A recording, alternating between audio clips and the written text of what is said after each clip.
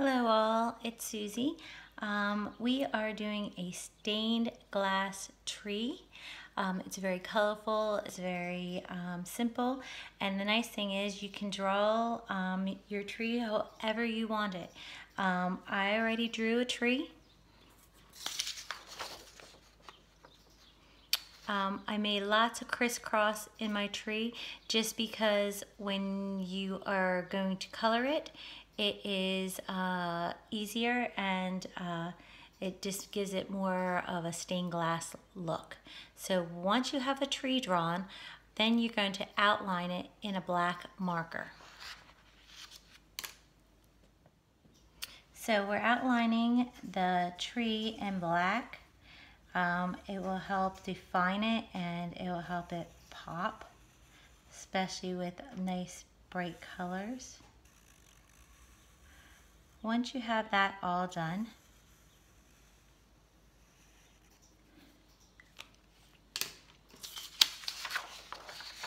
there's your tree. Well, my tree anyway. After that, what we're going to do is we're going to start coloring the tree itself and then the different parts around. So make sure you have lots of different pretty colors. You do want to make where this part is different from the bottom. The bottom doesn't have to be green, it can be blue, it can be purple, but make it different on the bottom than versus this. Some of them also look like sunsets, which is a really cool idea. Some of them are just beautiful colors. So we are coloring in the tree. You can make it black or brown, whatever you want, whatever marker color you have actually. I'm doing mine in black. That's what it showed. I have the markers, or you can even do this in crayon if you want.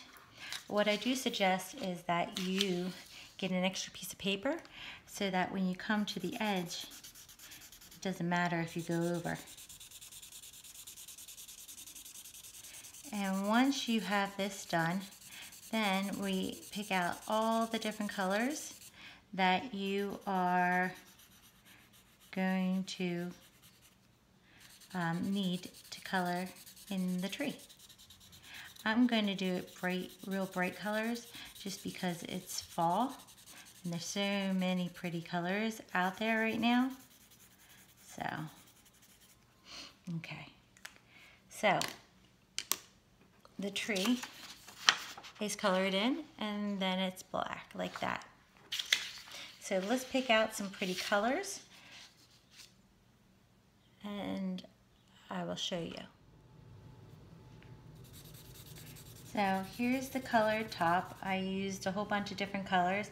My markers are a little old. So this is a top, it's very colorful. So now we're gonna pick different colors to do the bottom. I'm gonna probably stay with some greens and some blues, all different things like that. I wanna stay away from colors that I used up here. And just do different bits.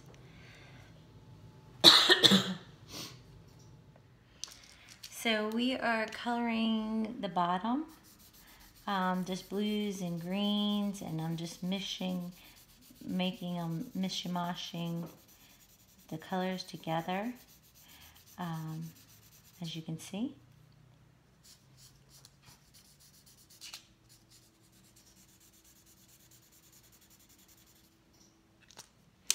Taking all different colors.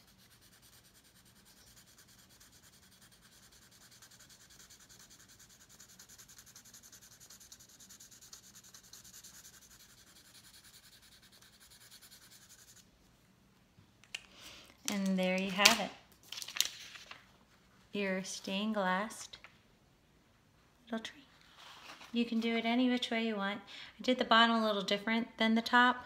More together, this mishmash, different colors. So good luck with your little stained glass. Enjoy.